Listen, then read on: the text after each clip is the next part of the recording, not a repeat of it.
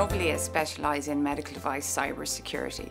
Our product Select Evidence guides medical device manufacturers in implementing cyber security into their development and maintenance life cycles, while identifying vulnerabilities applicable to their specific technologies and then identifying the right security requirements to mitigate the risk associated with that.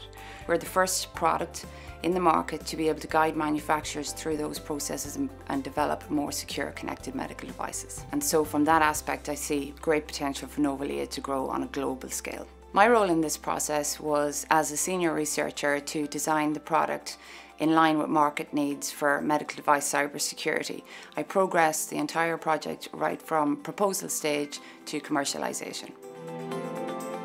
The TTO role in this whole process really is to identify the IP that is being developed, and also then to actually work with the researchers in terms of facilitating their setting up of a company and to make sure that the college and the process doesn't form a roadblock.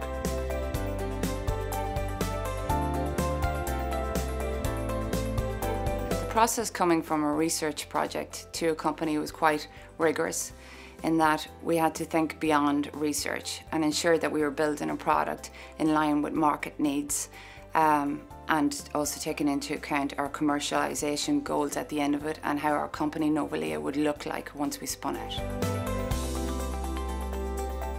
Benefits, as I see it, to Dundalk Institute of Technology of this whole process would be to showcase the capabilities that DKIT has in being able to commercialise research, and we would see this as also being a major way of being actually to attract in further researchers into the college and in the specific area.